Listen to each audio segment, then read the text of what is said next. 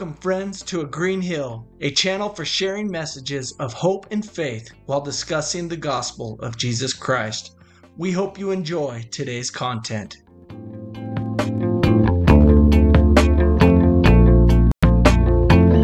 Hello, this is Ben with A Green Hill. I'm here with a couple of my friends again, Mark, Chuck, and I. We love talking the gospel, so we've been texting the last couple of weeks, and we figured we better get back online. Just had an awesome conference. Nothing's really going on right now, right? Everything's pretty quiet. All's quiet on the front. End of the world didn't happen on the solar eclipse, guys. I'm a little disappointed by that. Yeah, it's unfortunate, but yeah, so much going on. Eclipse was amazing. Man, who shared the quick blurb of like, hey, if it points you to Christ, it's a sign of Christ, you know? I saw that tweet, or X or whatever you call it. Yeah, it was pretty cool. Anyways, a lot of awesome things are happening. Maybe we can kick this conversation off with a scripture. Mark, I'll pass it to you. This was a scripture from Come Follow Me last week. And so, Mark, I'll pass it off to you, and then we can kind of jump into our conversation from there. Yeah, cool.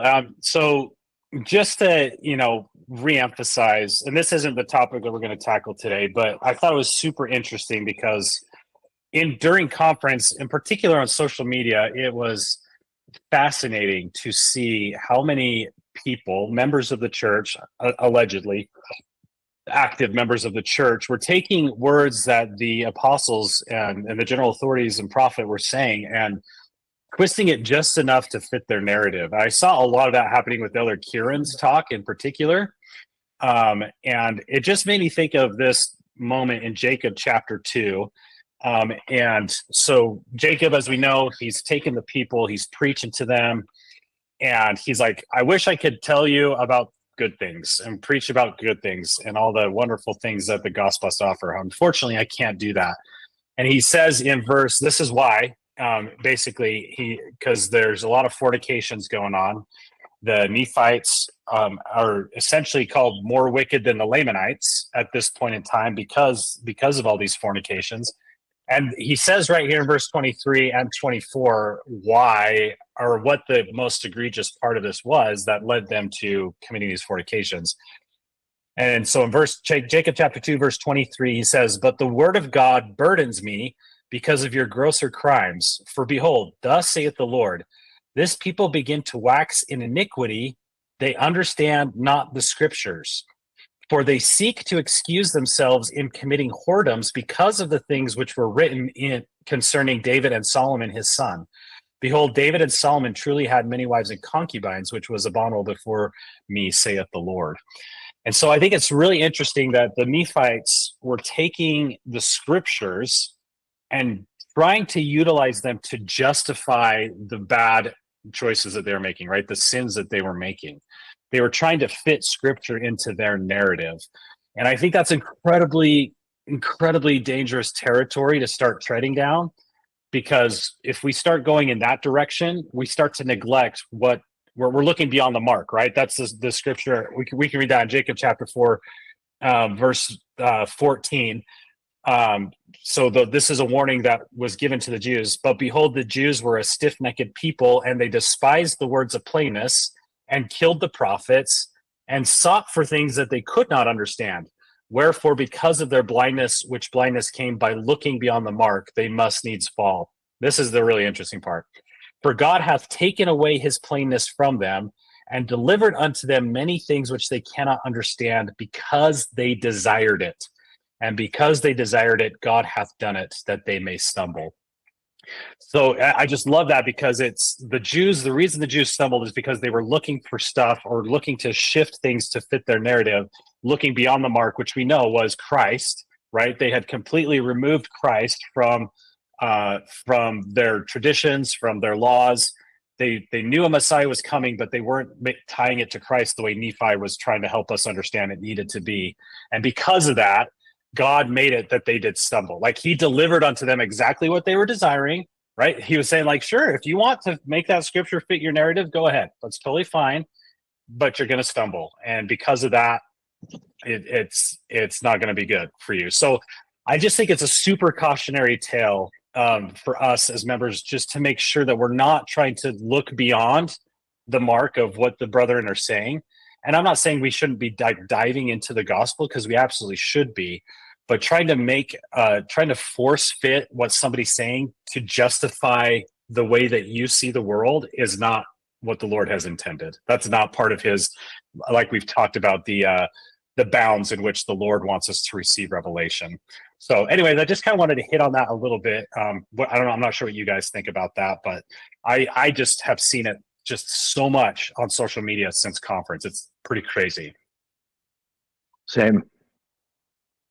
Yeah, I mean, I don't know. Maybe a blatant example of this is, we heard a lot about the importance of the garment and the protection that it is to us, and then you get tweets that are obviously tweaking that to things like, "Hey, we have free agency and choice," and so what that means is if a priesthood brethren asks you, "Are you wearing your garments?" you can say, "Don't ask me about my underwear." So it's like you're just totally manipulating one part of the gospel to, bypass another. And that's like nefarious, obviously. But I think we can do that on accident by just how that scripture implies is that we kind of focus more on what we want and not what the Lord wants. And so we insert like our opinion so much that it takes away from the true meaning. And God will let you go down that road if that's what if that's what you're wanting, and you want to interpret things that way, then it's like he'll give it to you, to your own stumbling, right? Yeah, I think you're right. And sometimes we misinterpret things, not intentionally, not just not everything in the gospel is spelled out for us in great detail. A lot of it requires study and interpretation and trying to figure things out. And so we're not going to get it right every time. But I think the thing we need to really avoid is not being perfect, not trying to be perfect in our studies and everything, not being perfect in all our interpretation, but not trying to push our interpretations on other people, not trying to preach our interpretation or our understanding as gospel truth. That's where we see problems. If you're getting on the rooftop and saying the apostle that gave this talk didn't mean that, this is what he meant, or this is what, if you're trying to reinterpret things, maybe for yourself, okay, that's one thing. But if you're trying to do it for everybody else, that's where you get into some hot water, right? Yeah, and I also saw that there's this conversation happening about like, oh, the brethren are really, they're not unified. They're really disjointed on some of these topics. You could just tell by their talks that they're not all unified. And I was like, I felt like every single talk was spot on, in alignment. They were all rowing together, So it's really interesting how people will see what they want to see. And that's why for us, we always, we love hearing voices, and we will say this almost every time we get together because we feel super strongly about this, is don't take anybody's words at face value. Do your own research. Do what the effort and the work that you need to receive your own inspiration and your own revelation. And as long as that's within those bounds that we talked about, it's in alignment with the doctrine of Christ, it's in alignment with the brethren, it's in alignment with the scriptures and the church guidelines, like then you're okay. You're safe in those bounds. It's when we start to get outside of those bounds that there's real danger. So anyways, I just thought it would be important to just kind of reemphasize that at the beginning of this today, because Chuck, you had a firsthand experience with this and a recent trip you just made. Yeah, and we're going to try not to look beyond the mark. And when we talk about this topic, we're trying not. We don't want to be guilty of what we just talked about, so we'll work on that. But so I had a really good experience around the time of the eclipse just a few days ago. My wife and I took the kids, and we went with some cousins and relatives. We went to Missouri to see the the eclipse in totality. And we spent a few days going around to all the church sites. We went to Adam-on-Diamond, which was an amazing, beautiful experience. Liberty Jail, a wonderful, wonderful learning experience and a spiritual experience. And we went to Independence, Jackson County, and all three of them were wonderful. I was a little disheartened though in Independence because I really wanted to learn more about the New Jerusalem, right? The center place of the New Jerusalem. I wanted to know about Zion being built up in the last days, and I wanted to learn more about those things while being in that space, in that place, being in the center of the New Jerusalem. But I found that the visitor center, as lovely as it is and as lovely as the people are that are working there, it never made mention of the New Jerusalem. So when I brought up the New Jerusalem, immediately these wonderful senior missionaries immediately kind of fired back and said, we don't know where the New Jerusalem's going to be. There's no way to know. God hasn't revealed it. And, they made it very clear. I talked to 3 different ones at different times, and they all gave me the exact same response. And I thought, this sounds very, very, very similar to some material that I've read and seen from certain individuals in the kind of scholarly community. Like they're kind of pushing this separate narrative that doesn't really align with what I believe and what I interpret the scriptures to say. And I thought, okay, I'll give them the benefit of the doubt. And that's why I went to other missionaries in the visitor center, just like, hey, I've got a couple questions for you. I want to know more about the New Jerusalem. I want to see your perspective. And every time it was, hey, basically the Lord changed his mind. He told Joseph that it was going to be in Missouri. He told him, all these things. But then when it didn't work out and the enemies pushed him out of Missouri, then the Lord said, never mind. Don't worry about it. We'll, forget Missouri. And in the little tours, I thought it was very interesting that they somewhat emphasized the fact that the visitor center is only there for historical purposes, not for future purposes. Like Independence doesn't have a place in our future, like in the last days and the millennium, necessarily. They said, well, maybe the Lord will reveal that this is the place, the center place of the New Jerusalem, but maybe not. It could be anywhere. And it was, and then I tried to be very nice. We had very positive conversations and everything, but I said, all due respect, I think that we're misinterpreting the Doctrine and Covenants, the revelations given to Joseph Smith about this place. And they pulled out a laminated piece of paper that had the same exact talking points that I had seen elsewhere, just like a few days earlier. And they said, hey, somebody came here, the church told us to say these things, and we'll prove it to you. We'll show you the email that this gentleman sent us, or that, this information. They actually forwarded me the email. And it turns out it was a gentleman. I'm sure he's a great guy, but he teaches at BYU, but he was not in any sort of official capacity when he visited the Independence Visitor Center recently. He came to make a YouTube video for an independent group called Scripture Central, or in this case, Doctrine and Covenant Central, which is, more power to you. If you want to make YouTube content to help people understand these things, that's what we're doing right here, right? So anyway, basically I walked away thinking, okay, so we're in the place of the New Jerusalem as I understand it, yet they refuse to acknowledge that. And everybody I talked to was very, very quick to quote this guy and to say that it came from the church when in fact, it did not come from the church or any official source. It came from somebody who happens to work for the university. And we all love BYU. We all went to BYU here. But it was like, okay, is that, like, what's going on here? Can we just show up at a visitor center and tell them to rewrite their script and force, kind of push on them our own interpretation? Is that what's happening here? And it appears that that's exactly what happened there. So we want to go through some of those things. We want to go through the kind of the talking points that they got from this gentleman. We want to go through some other misconceptions about the New Jerusalem as we see them, and kind of clear them up in ways that we see fit, and just kind of help everybody and open up that dialogue. Yeah. Go ahead, Ben. Sorry. I was going to say, this is very interesting.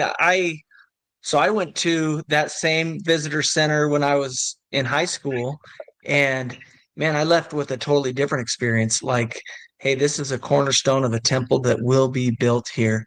And it's interesting that, I could see if you just talk to one person and that was, something that they came up with, but to get like that, it was a narrative that they had all basically been taught. And you see a BYU professor put their stamp on it, and it feels like it's real. So, on one side of the spectrum, it's like, hey, you're missing the vision of your mission.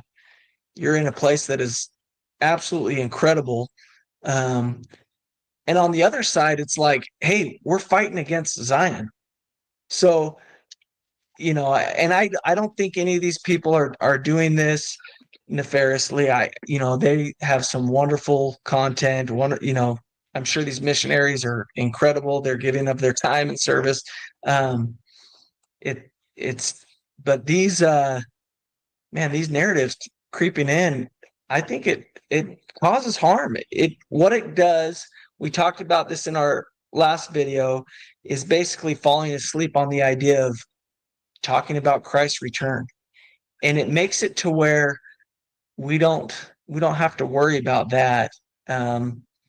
It's not quite revealed yet again. So it kind of makes us sleep on the subject of Christ's return. And one of the final word, they kind of try to stop the conversation abruptly, and that's their prerogative, fine. But it was interesting because I was clear, like, hey, I'm not trying to be difficult here. I'm just trying to understand this. And we had some good moments in that conversation. But at the end of the conversation, it was like, look, sometimes you just need to accept the answer that we don't know, and the Lord will tell us when he feels like telling us, but there's no way of knowing until then. And, I was like, okay, understood. But I think he's already told us. Like, I think we already know these answers, and more will be revealed, of course. But I think that we're intentionally avoiding certain revelations that could be very beneficial to people in their testimonies, right? Yeah, and just to kind of add on to that, like, I think all three of us are super happy to admit we're wrong if we are presented with more information than we have, right? Because once again, we're just three dads, we love to study the gospel. And could the New Jerusalem be declared in a new location? Absolutely. I guess it could be, if the Lord can say whatever he wants about it. But I think there is a lot of I think what we're doing, especially in the church, is we're molding two things together. We're molding Zion together, and we're molding New Jerusalem, and they are not one and the same. They are two different things, and I think that's where some of the confusion comes in. And in addition to kind of what you're talking about, Ben, with just the narrative and stuff like that, we've got to figure out how to bring Hannah Stoddard on here at some point in time with the Joseph Smith Foundation, because she has her group has done so much research on how there have been people who have tried to change the narrative of the church, and the whole intention of that is to cast doubt on the prophet Joseph. So this is another great example, I think, to that, and I think this is why this matters, is if we can cast a little doubt on, well, Joseph wasn't right about this, then you can start to say, well, then Joseph might not have been right about other things too. And then that can spiral quickly into, well, then he probably wasn't a prophet if that's the case. So this is one of those things I think it's a very minor thing in as far as like a narrative, like the importance of that narrative. But I think it is downstream incredibly impactful. If we go that direction. So that's why when Chuck was texting, like in live time, you were texting Ben and I as you're having these discussions, and I have to admit, I had probably not the greatest emotional response to that, because similarly, I went to the church history tour right after my mission, And I was the same. I was like, oh my gosh, what are we talking about? Like, yeah, New Jerusalem is here. These are the cornerstones of the temple that were dedicated for the New Jerusalem temple. We know this. We've been taught this our entire lives. I even asked my wife, who like she just is trying to figure. So she's doing her own study and stuff. And I just asked her like, hey, where's the New Jerusalem going to be? And she's like, oh, it's going to be in Missouri. I was like, yes. Like everybody up until this point has been taught that the New Jerusalem is going to be in Jackson County, Missouri. So I think it's really important that we tackle this, because downstream, I think it can have a major impact. Yeah, I think we need to look at the scriptures when with all this, and the words of the prophets, of course. Now, you mentioned Mark, Zion, and the New Jerusalem. The very first kind of response I got was, one of the very first ones was, well, Zion is in our hearts. It's over the whole globe. It's, I go, yeah, well, okay. I'm not talking about like the broader sense of the term. I'm not talking about the New Jerusalem being confined to a small geography of like a county. I'm talking about the center place. The Doctrine and Covenants uses that term, the center place of Zion, or the center place of the New Jerusalem. The city of the New Jerusalem. So when we talk about also discussion, go ahead. Sorry, that was also stated by Brigham Young, Wilford Woodruff, Joseph F. Smith, President Benson similarly called it the New Jerusalem, the center stake of Zion, right? That is going to be the central location.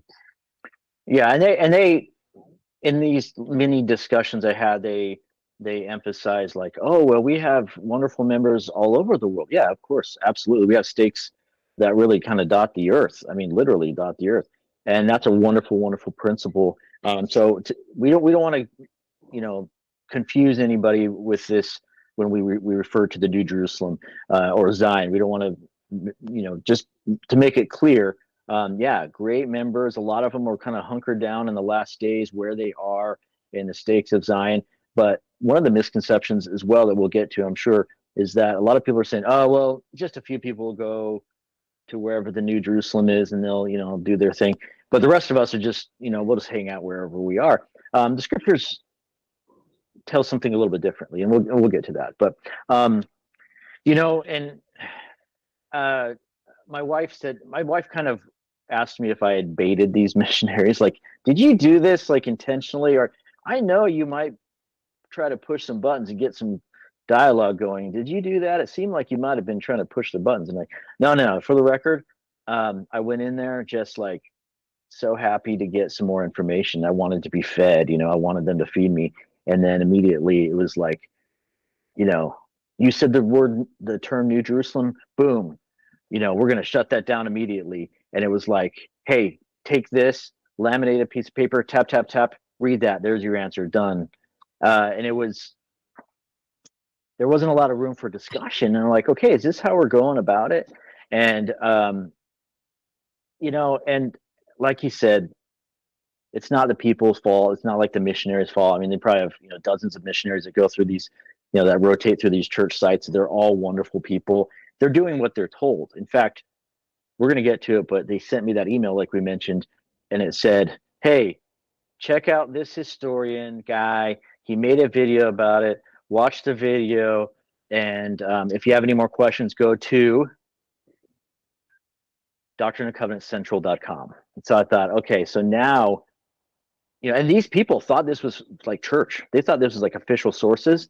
And they said, this came from the church. So we're going to go with it. And I'm like, okay, I don't want to be too argumentative. I'm like already feeling too argumentative. And my wife's over there rolling her eyes. My kids are running around. I don't want to, so I don't want to be difficult. But at the same time, I'm going, I think you're mistaken here. Like that group of people is very diligent, but they're controversial. Let's just say that. Like they to say the least, they're very controversial in the way that they go about their fact finding and their statements and their everything. And they do a lot of great work, like we said. But anyway, I mean, so do the three of us now go to the various visitor centers and just like present them with our interpretations of things, but not tell them that it's our view? It's just like, here's the truth. Here's what you need to teach. New script, new everything. So, I don't know. I mean, we're not going to do that, you're right? Texting, but it's happening. Right. And as you're texting, like, it took me 30 seconds I hopped on to the citation index. That is amazing. If you don't know about the citation index, you can get the app on your phone. Just Google or just search for BYU citation index. It'll come up. It's called the Scripture Citation Index. So BYU has been doing work for years on accumulating every talk by every general authority, especially the apostles and prophets since Joseph Smith. And they've made it into this incredibly amazing searchable index, which you can do by scripture verse, even like which apostles talked about that verse in their talk, and you can search that way, or you can do it by just by a keyword. So I just typed in New Jerusalem, and within 30 seconds, I had 94 talks just at my disposal. And I just start screenshotting. I don't even know how many I screenshot you guys, but I felt bad after a while because I'm like, Chuck's trying to have this conversation. Here I am blowing up his phone. But just quote after quote after quote after quote of the brethren saying, like, no, this is the New Jerusalem. Jackson County is where we will return we'll return there when the Lord is ready, for the millennium and for the second coming and all this stuff. And it's just fascinating to me, like just taking somebody's word. And this is why we're like, guys, don't listen to us. Go do your own research. Go do your own thing. Because it took me literally 30 seconds to counter argue everything that Chuck was texting us at that point in time. And it just was like, guys, like, why are we not doing why are we taking somebody's, especially a non-official church, a church voice, and we're taking it at face value? It was incredibly interesting to me. And I'm sorry that you probably have high data charges because of me from that day. Not a problem. So, just to so we're square on definitions. Zion, it's English language, guys. We understand that it could mean more than one thing. Bruce R. McConkie explained it as like, right now, the phase of the church is to build Zion in the stakes where we live. But soon, Zion will be going to the New Jerusalem. And man, it was so obvious that is in Jackson County, Missouri, literally within 3 minutes, like Mark was saying, it was just, we found so many quotes from the brethren, from apostles saying, that we're going to return there. The saints left there knowing that one day, the people will return here. It was prophesied that they'll return from the west.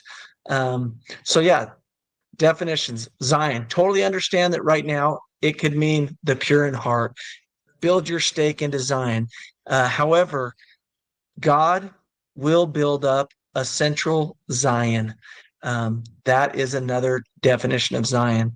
And then I just think of that mission. Man, I would love to be in that mission and feel the power of that place. I feel sad for them that they're missing out on, man, the true beauty of what that mission really is and could be. Yeah. So Zion the people, and Zion the place, right? So that's one of the things I think is super important. We are supposed to become a Zion people. We're supposed to build up our stakes of Zion, absolutely. But just because there is one meaning to that does not discredit the fact that there is a Zion, the location, the place where the Savior will set up headquarters and will be doing the work, right? And so I love that you kind of made that clarification, Ben, because I think just so many times we if we're not making it crystal clear, the Lord does use the word Zion to define both of those things at different times. So we just need to be super careful that we're not assuming that because somebody says Zion the people, that means like, oh, well, there's not any specific location. It's just anybody anywhere is going to be in Zion. And that's not what the Lord has taught in the Doctrine and Covenants.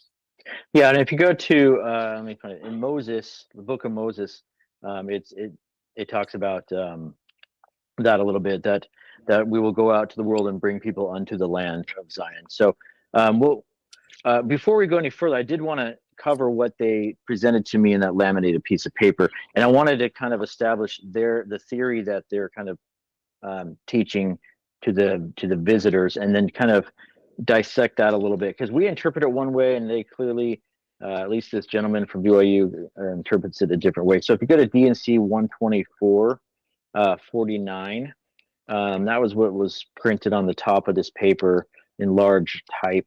Let's see, what does it say? So a little backstory.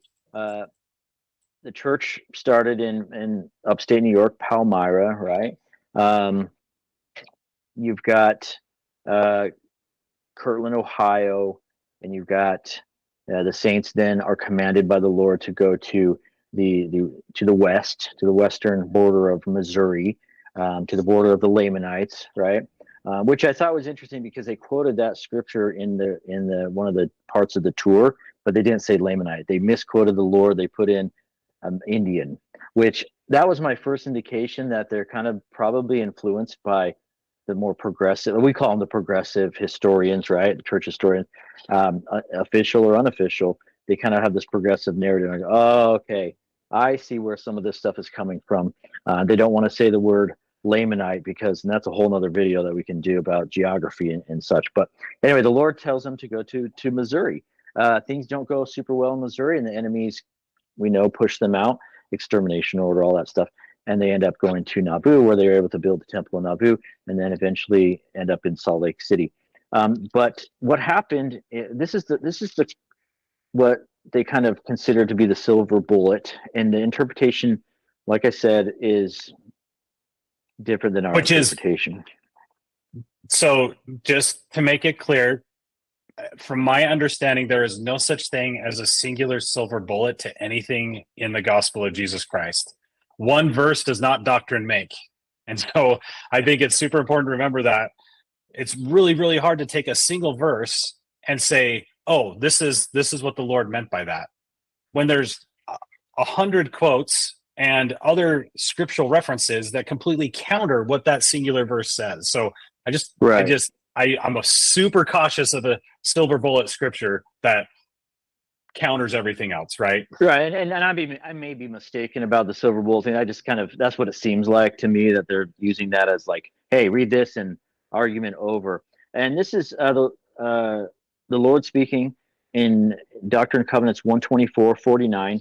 Verily, verily, I say unto you that when I give a commandment to any of the sons of men to do a work unto my name, and those sons of men go with all their might and with all they have to perform that work, and cease not their diligence, and their enemies come upon them and hinder them from performing that work, behold, it behooveth me to require that work no more at the hands of those sons of men, but to accept of their offerings. So they focus on the part that says it behooveth me to require that work no more. And I said, okay, but if you keep reading, it talks about those sons of men. I think to me, it seems like it's specifically talking about those people at that time, all the revelations that point to the New Jerusalem, because the New Jerusalem is very future tense, right? It's like, it has not been built up. You are to build it up. It will be built up. It's very clear that that's like future tense. And here they're saying, the Lord pulled the plug on that. This verse says that the Lord changed his mind. No more Missouri. Move on. Don't look back. Yeah, because verse 51 says, right, therefore for this cause have I accepted the offerings of those whom I commanded to build up a city and a house unto my name in Jackson County, Missouri. So he is specifically talking about those people. So just because he accepted that offering doesn't discredit the fact that that is the location that the Lord chose for the New Jerusalem, as stated in Doctrine and Covenants 84. One reason this is super important is because, man, this is what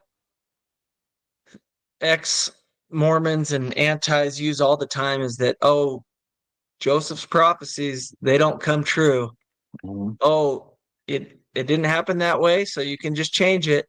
And the Lord's going to make it happen this way. I mean, this wasn't just prophesied then. Christ prophesied this in the Book of Mormon. So in that email that Chuck got, they gave the link to this 18-minute video that they're really taking as authority. And there were a few things in there that caught my eye right away. In the video, he talks about the New Jerusalem, that it was prophesied in the Book of Mormon, which is awesome. He says, hey, in 3 Nephi 21, it was prophesied in the Book of Mormon that it would be built in the Americas. And I was like, wait, no, it wasn't prophesied to be built in the Americas. It was prophesied to be built in this land. This land. So, yeah. So, in 3 Nephi, if we go to 3 Nephi 21, I'll just read a few things. He's talking right from the beginning in verse 1. It said, O house of Israel, and shall establish again among them my Zion. Okay, so he's saying my Zion. This is that second definition that we're talking about, that is like central Zion. In verse 4, this is Christ speaking. He says, for it is wisdom in the Father that they should be established in this land and be set up as a free people by the power of the Father, that these things might come forth from them unto a remnant of your seed, that the covenant of the Father may be fulfilled, which he hath covenanted with his people, O house of Israel. So in there, it talks about a remnant of your seed. He's talking to the Lamanites and Nephites here. And he said, established in this land. Later in verses 23 through 25, maybe I'll start with 22. He says, but if they will repent and hearken unto my words and harden not their hearts, I will establish my church among them. We know where the church was established. And they shall come in unto the covenant and be numbered among the remnant of Jacob, unto whom I have given this land for their inheritance. So he's talking about the Gentiles can assist in this work on this land. And they shall assist my people, the remnant of Jacob, and also as many of the house of Israel shall come, that they may build a city, which shall be called the New Jerusalem. And then shall they assist my people, that they may be gathered in, who are scattered upon all the face of the land, in unto the New Jerusalem. And then shall the power of heaven come down among them, and I will be in the midst. So, just remember a few things that he said throughout here, that a New Jerusalem will be established. Christ is saying this. It's resaid in the DNC several times. And so that was the first part that kind of caught my eyes, like, hey, he's not just saying the Americas here, he's saying this land. So we kind of got to establish this land. A little bit later in that same video, he shared DNC 28:9, and maybe someone could read that, and then I'll kind of quote what he said about that. 28:9. You got that, Mark? Let me get it if you don't. Okay, yeah, go ahead. We're playing scripture speed. DNC 28:9, right? Right. And now behold, I say unto you that it is not revealed, and no man knoweth where the city Zion shall be built, but it shall be given hereafter. Behold, I say unto you that it shall be on the borders by the Lamanites. Okay, so it says on the borders by the Lamanites. Right after sharing that scripture, so he's going to establish, a couple cool scriptures that, hey, Christ is revealing a Zion, a New Jerusalem. He says it's going to be by the borders of the Lamanites. And then really quick, he adds, the word Lamanites was a broad term the early saints used to refer to American Indians. Now, this is not a broad term that the saints are using. This is a revelation from Christ. This is a word that Christ is using. He knows who the Lamanites are.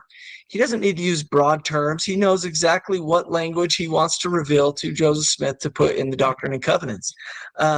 Well, it isn't that the same language that was used in Oliver Cowdery's mission call? He was served to go serve, to go preach to the Lamanites on the border of the There were Lamanites. I four believe it's almost missionaries. the exact. Yeah, I think it's the exact same terminology that they're using. And where did they go? They went to Missouri. That's where they started to serve. Yeah. So then another scripture, awesome scripture that they shared in this video was DNC 57:3, basically where the Lord is established in that independence is the place. So I thought, awesome, they're sharing that. And then, I mean, we could read DNC 57:3 if you want. It's a great scripture. Do you have that, Mark? I've got it if you want. I got it too. Oh, well, then you go, Mark. You can do it. It's your turn. I beat you. And thus saith the Lord your God, is that the right one? 57:3. And thus saith the Lord your God, if you will receive wisdom, there is wisdom. Behold, the place which is now called Independence is the center place, and a spot for the temple is lying westward upon a lot which is not far from the courthouse. So just remember back we read 3rd Nephi 21, where Christ is talking to him and saying, hey, on this land, there's going to be established a new Jerusalem. And then in DNC 57, he's saying it is in Independence, Missouri. So unless the Lord's like playing games and just saying, oh, it's here. Nope, just kidding. It's not. Like, this wasn't something that was established and then revoked. This is something that's been established forever. And just because a people didn't succeed at it doesn't mean that it's taken away. You know, how Chuck explained that verse 49 in DNC 124, those people, for those people, he says it several times. It's really important to let's remember that the Lord doesn't command them to go to the New Jerusalem in Nauvoo or Salt Lake City. The New Jerusalem has been always specific to Missouri. And Ben, if you don't mind, in 57, I'd like to read verse 5, at least at the end of it.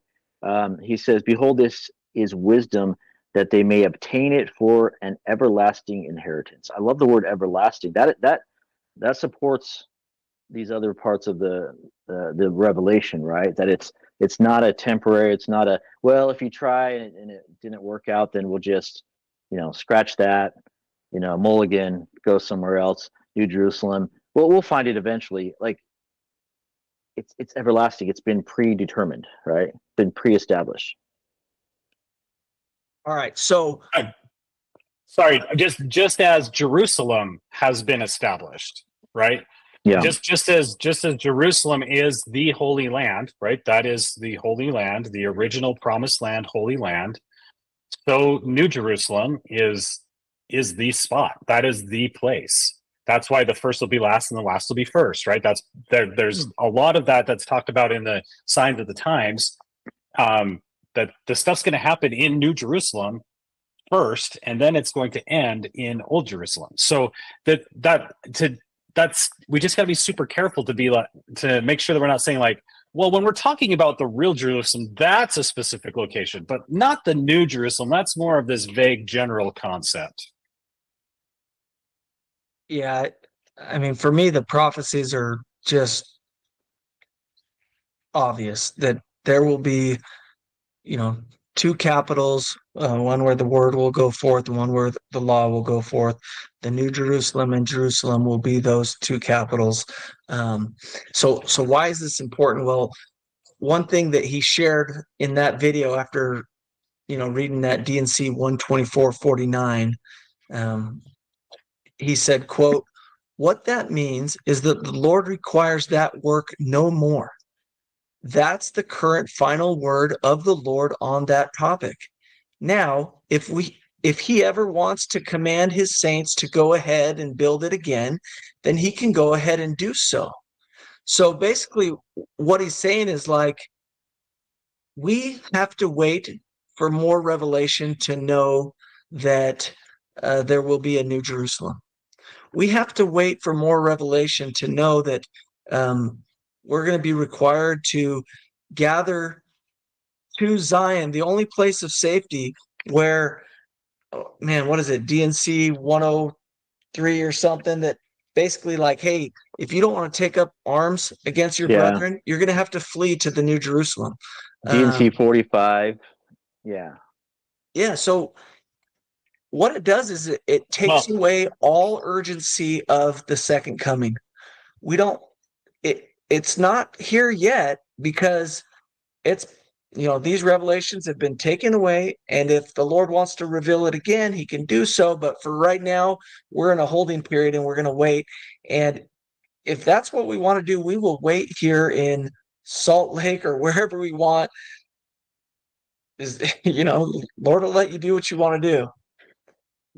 Right. Yeah. And I think it's critical to kind of keep in mind too that if that is the final word, then every apostle and prophet after that who has talked about Jackson County being the New Jerusalem and that we will go back there, then I guess their voices are null and void. Because if that's the final word of the Lord, then why do they keep referencing it years and years and years later? I mean, the most recent reference was in the mid 70s by President Benson, where he literally says, no, we will go back to Jackson County and we will establish the New Jerusalem. Now, it's been 30-ish years, 40-ish years now since it's been talked about, but I think there's reason for that, and I have theories as to why it hasn't been announced over the pulpit. But yeah, and we can talk about that later. But that's to say that is the final word of the Lord on this matter. Then Brigham Young, Wilford Woodruff, Lorenzo Snow, President Benson. I can't remember all the other ones I sent you, but there's a whole bunch. President Nelson Pratt. President Nelson also, it was to BYU audience years ago before he was president of the church, said by name Jackson County that we will return. Yeah. So that's why I can't take that scripture as being the final word of the Lord, because if it was the final word of the Lord, then it wouldn't be talked about over and over again in subsequent years by prophets and apostles, because now you're suggesting that they weren't prophets and apostles because that was the final word of the Lord, and they keep bringing it up. And Mark, I can even take it as the final word of the Lord because if you just interpret it correctly, it makes perfect sense. Like, he doesn't require those saints of, the early 1800s that didn't succeed. They didn't succeed for several reasons, not to mention the persecution, but also themselves going in haste without how, Joseph Smith directed them to go. There were several things that happened to where, look, they weren't going to redeem Zion. So they gave it a good effort. The Lord thanked him for it. And it says those men several times are not going to be required to do it again. He didn't say that he will not require others to do it. In D&C 101, he talks about he will require his young warriors and middle age to go and redeem Zion, and that there will be required some to tarry, to help while those go and redeem it, so that we can go back there and have peace and ultimately be with the Lord. Yeah, and Doctor, yeah, we won't read all these verses here, but go study Doctrine and Covenants verses 1 through 5. I mean, it makes it very crystal clear that at this location is where the city of the New Jerusalem will be built and expanded from there. There's a thing that happens.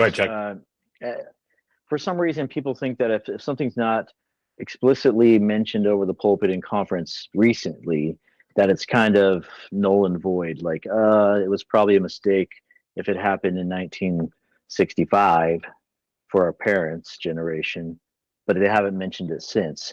It's like saying, oh, I'm going to go get I'm going to practice plural marriage because they haven't told us not to in a while. So I'm just going to disregard the scriptures and the words of the prophets because that was a long time ago. It's odd to me that we have this kind of mentality sometimes as church members that things like there's this like expiration date on doctrine, when really is there? I mean, is there ever an expiration date? Now there are different ways that we are to practice certain things, and that comes through revelation, through the prophet and everything. But I mean, if the brethren never mention over the pulpit for 20 years that we should pay our tithing, do we stop paying our tithing? Like this is kind of the mentality of it. Like, oh well, Joseph Smith, and one thing that they say in that video and elsewhere, and they told me this at the visitor center, is that Joseph Smith stopped talking about it when he got to Nauvoo.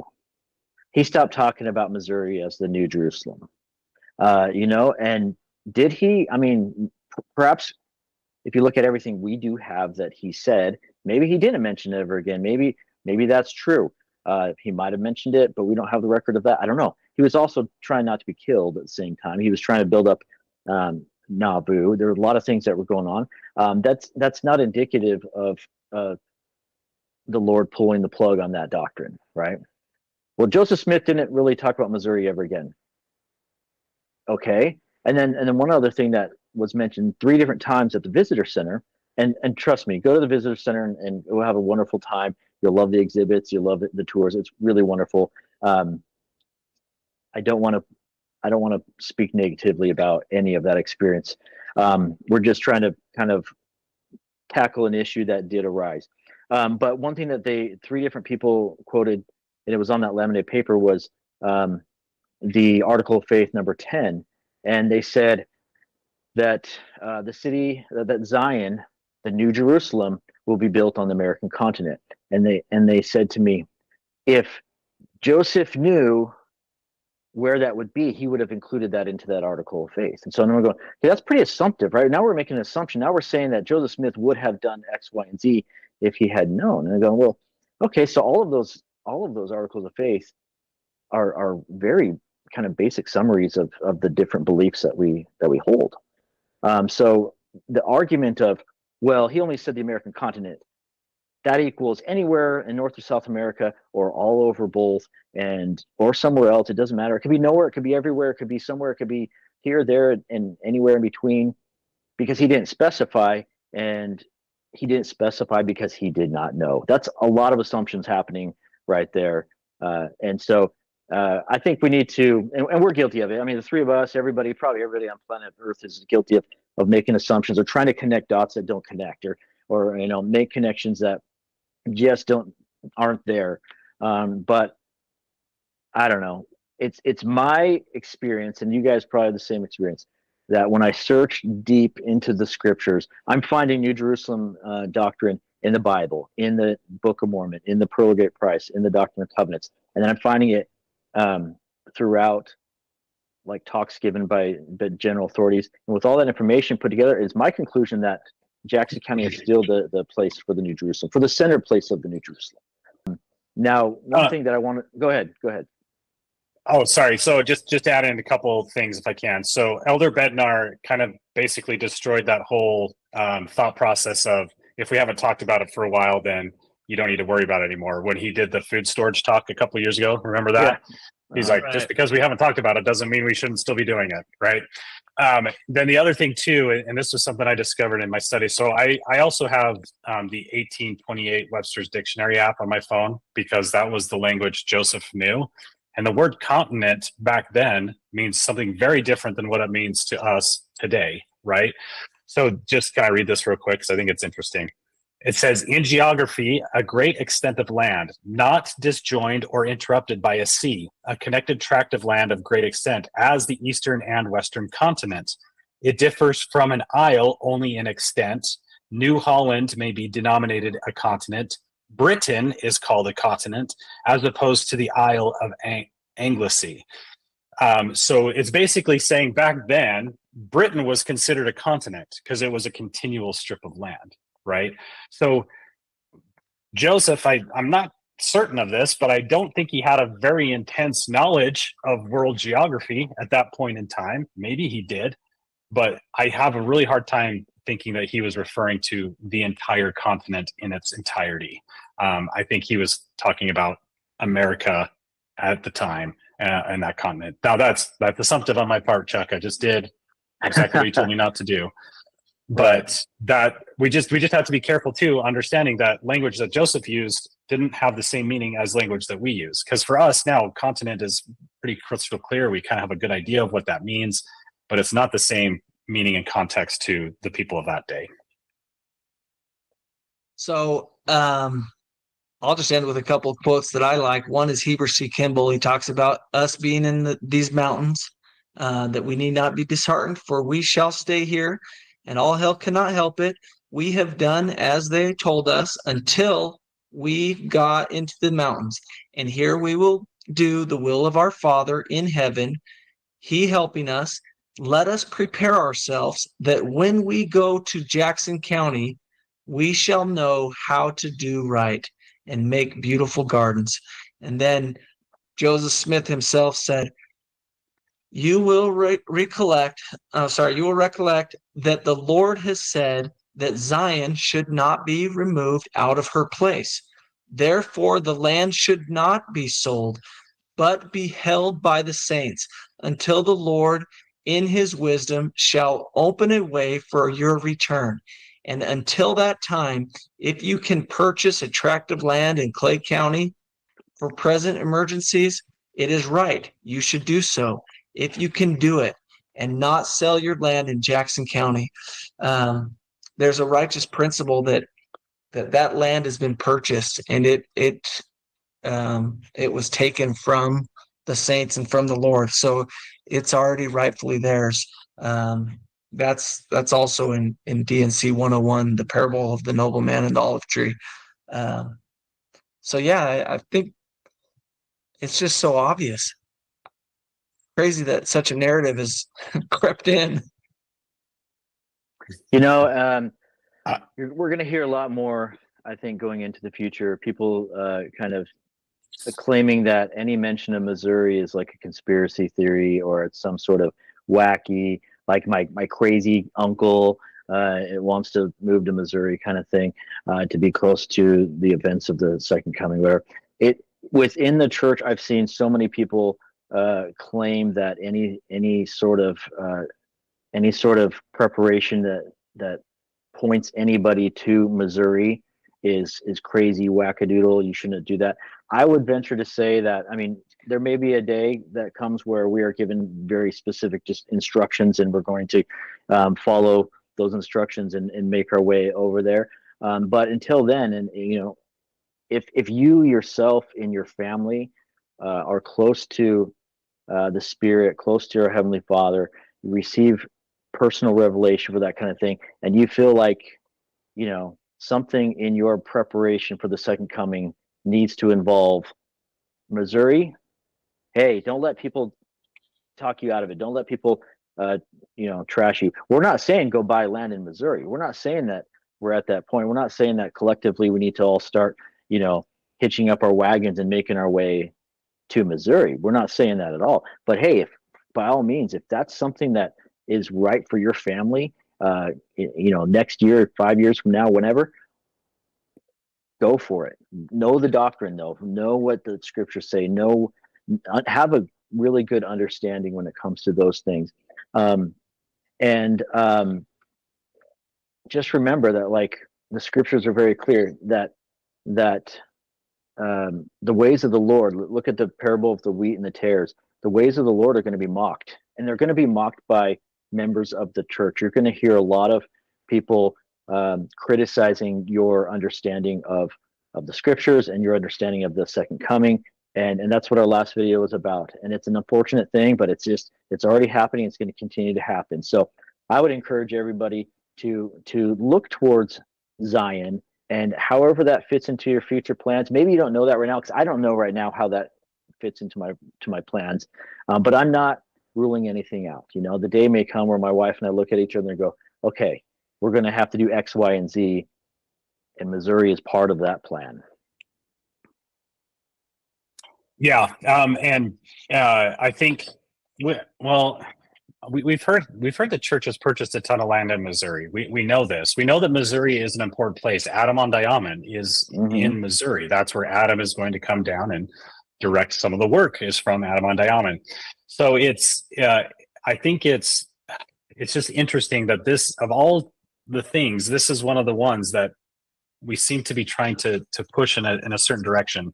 And I believe that one of the reasons why the church doesn't talk about it so much these days is because with technology, I mean, can you imagine, like, if the brethren were talking about, like, hey, we're going to be taking back Jackson County, Missouri, we're going to be taking back, what is that going to do? That's going to create the same panic, the same resistance that was always, was there the first time around. And I think that's part of the reason we haven't heard about it. But I just want to share one last quote that I think is pretty crystal clear. And this is from President Benson.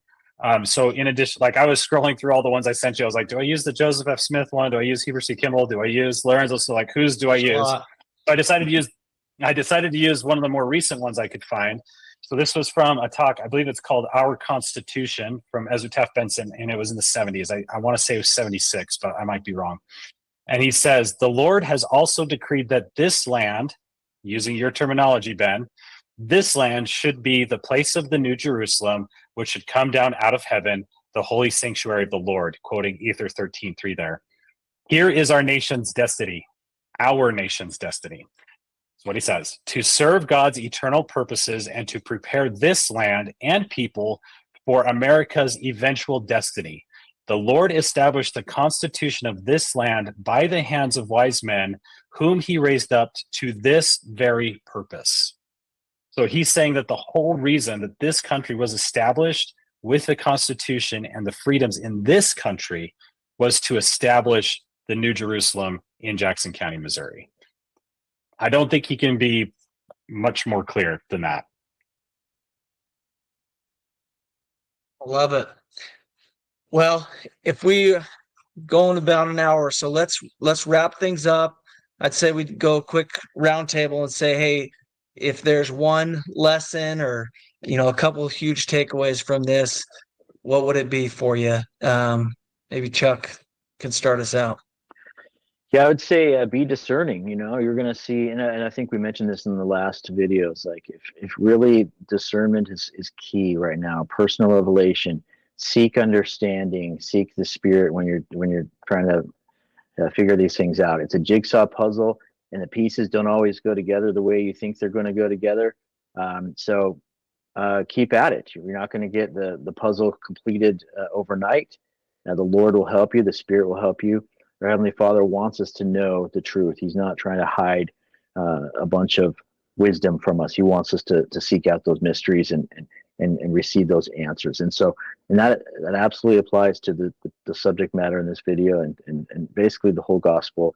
Church is true. I'm so grateful for it because it gives us such a guiding light in life. It gives us so many so much assistance, and when we're trying to navigate through this crazy world, and the scriptures are the guide, and the Spirit. Let the Spirit be your guide. Let the scriptures be your guide. We have a living prophet, and lastly, Joseph Smith is the prophet of this dispensation.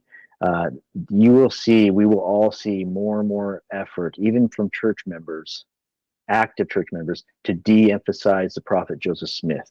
To say that he wasn't as important as we might think. He is as important as we might think, and some. He's very important. His work is important. And let's remember that the Lord called him to do this great work. And he's still got more to come, right? He's gonna be there at Adam on Diamond, and we're gonna be right there, side by side with Joseph Smith in the millennium. Do not underestimate the value of Joseph Smith. Yeah, I love that. I think kind of what Chuck's saying, like, the reason that Oliver Cowdery struggled to translate is because he didn't understand Revelation, right? He didn't understand that Revelation comes in your heart and in your mind, and the two need to work together. So for me, anytime there's a little bit of dissonance there, I'm like, okay, I need to really look into that and figure out why am I feeling the way I'm feeling about this particular topic? And usually it's because it might make sense, but it doesn't feel right, or it feels right, but it doesn't make sense. And so I try to find that perfect harmony of the two. So I don't love the answer of like, well, we don't need to know everything. I'm like, okay, well, that's true. We don't need to know everything, but he has commanded us to learn as much as we possibly can. And so when something that has been core to us and our church and our doctrine since the restoration started in Joseph Smith's time, if that has been talked about and that is what the narrative has been, and then out of nowhere comes this new thought process that starts to become the norm, that's one of those things that causes dissonance in me. And that's why I really try to dive into that. And that's why this, though it might seem small, can have huge repercussions if we continue down that path. Like, to me, this is like a flaxen cord type of thing, where if we start to say that New Jerusalem is not where it is, then that starts to discredit the prophet Joseph. It starts to suggest, as Ben said, that the Lord can do whatever he wants, right? He'll just jumble things around. He's not a God of order. He's God of chaos. And I think that's where, for me, stuff like this matters, because it ultimately helps me stay true to that which has been said, and within those bounds, that we've talked about, with my head and my heart and the bounds the Lord has set. So yeah, that's why I think this matters. A lot of the signs of the times, a lot of the stuff that's coming is going to be in relation to what happens in Adamon-Diamond and Jackson County, Missouri. And if we're not prepared for that, we're going to miss it. And we're not going to see it happening in real time. And I think that's why this matters to me. I love it. You guys took the words out of my mouth. I would say, and maybe I'll piggyback off of some of the stuff that President Holland said about, the power of prayer. We should be praying for the spirit of discernment. For me, some obvious red flags when it comes to discernment are, if anything is disparaging the prophet Joseph Smith, I know immediately that's not from the Lord. If anything is delaying Christ's coming, saying that, we don't have to worry about that, or that's not for another 40 to 80 years and blah, blah, and not in our lifetime, immediately you can know that the Spirit is not confirming this. It's not right. So pray for the spirit of discernment. Pray for the spirit of prophecy. Pray to know what you should be doing, you and your family, to help prepare for the Lord's coming. And the Lord's Prayer, what is it? Hallowed be thy name, thy kingdom come, thy will be done. Are we praying for the Lord's kingdom to come? That was something that I felt like I should start doing with my family when we pray as a family, to pray for the Lord's return, pray for, to what can we do to prepare for Christ to come again?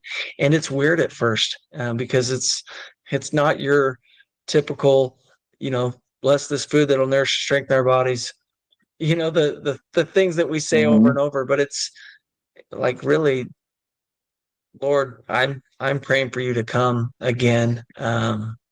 We are captive to Babylon and we need you. So, if there was a suggestion I had, it would be start using prayer to help prepare for the Lord's second coming. Awesome. All right, guys. Thanks for your thoughts and insights. Let's keep keeping our short swords sharp and looking for the day of our Savior's return. Love you guys. You too. All right. Thanks, Ben.